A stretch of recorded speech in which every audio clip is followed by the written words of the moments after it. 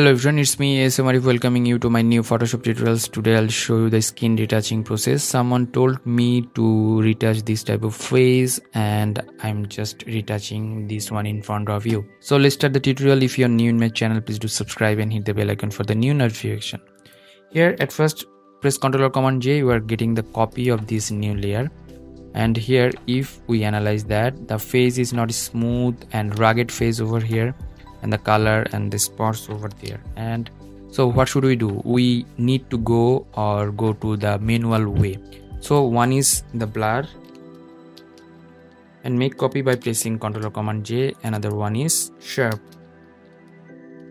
Okay, and another one is the main one. So going to the filter, from here blur and Gaussian blur.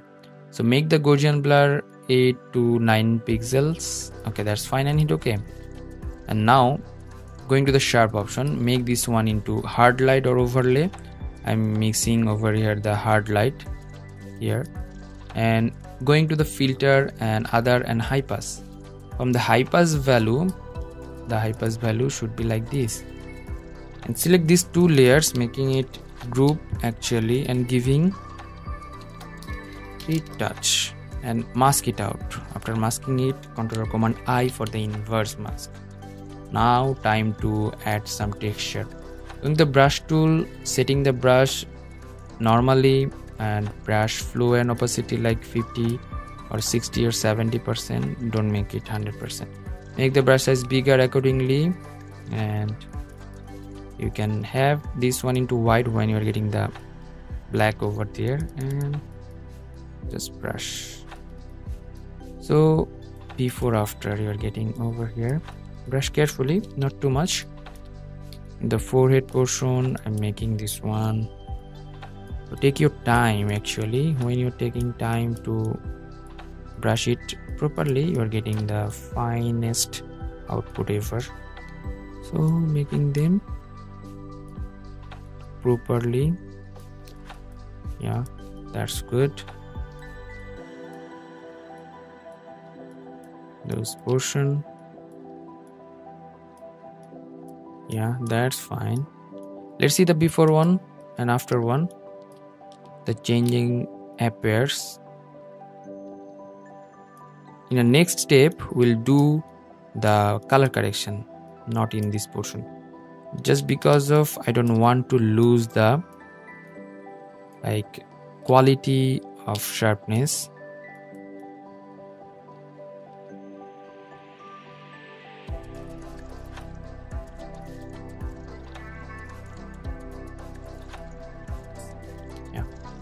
Let's see, the before one was like that, and after one you are having the new changes.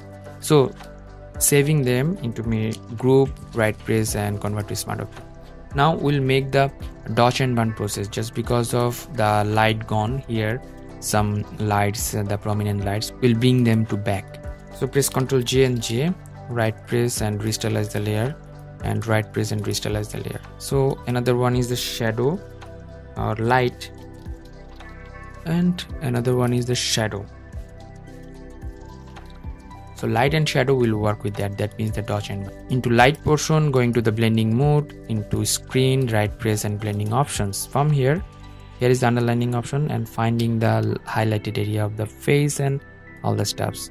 Press Alt option button, divide the things and adjust the light to the face. Okay, before and after. Light just popped up. Now mask it out. After masking that, going to the image and now apply image and hit OK. Now in the shadow portion, making it to multiply, right press blending options and underlining layer, find out the shadow accordingly, alter option button for the sliding divider and hit OK. Making it to mask, going to the image, apply image again, and now making it invert and nice, and making them into group. After that, dodge and burn.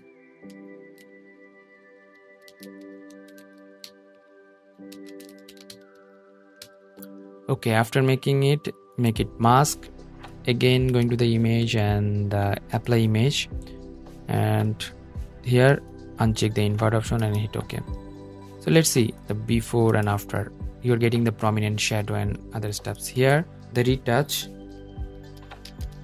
Okay. And this one,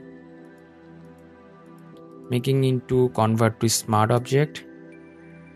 And after making this one, we'll go to the color correction. So here, going to the filter and camera filter. Before that, you have to save this project, otherwise it could be like crashed or other stuff. So I'm saving this. Okay, that's fine. Going to the filter and going to the camera filter. Now we'll do the color correction of the face here. So from here I'll making this one a little bit cool and actually like this. Okay, that's fine. Here the contrast I'll increase, blacks I'll increase, dehaze I'll increase. Okay, the shadow I'll increase. That's good. And from here making it a little bit cool type, -16. Okay, that's good. The vibrance, if I make this one like that, and the saturation I'll make it a little bit down. That's good. Going to the color grading options, shadow color, I'll change the shadow color.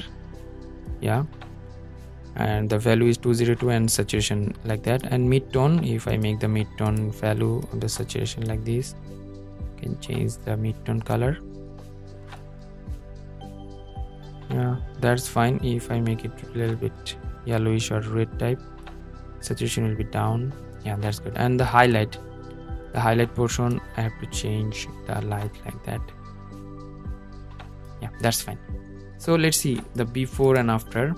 We are separating the color from here. In the calibration portion, you can change the color of the face, calibrate the color actually, green primary. So you can adjust the lights and other stuffs. You can do like that. So from the basic options, I'll increase the vibrance a little bit. Before and after. And a little bit warm tone. Before and after. And hit the OK button. So it's taking time and load it up. And going to the filter again and Nik Collection Color Effects Pro 4. Another filter of the Photoshop, and I'll provide you the download link in my video description. It will be amazing. Here I'm using the cross processing, all the sub method over here, which one is perfect for your photography. You have to define strength 33%. It's taking time to load and providing the final. Let's see the before one, and before one and after one. Before one and after one, you are getting the huge change over there. This one is the technique to retouch your photography. Hope that you learn a lot from this video. If you did, please thumbs up and share with your friend. If you have any kind of question, query or request, please do comment on my video comment section. Until the next video, ASM Arif signing out. Stay safe, stay at home. Keep me in your prayers. Bye bye.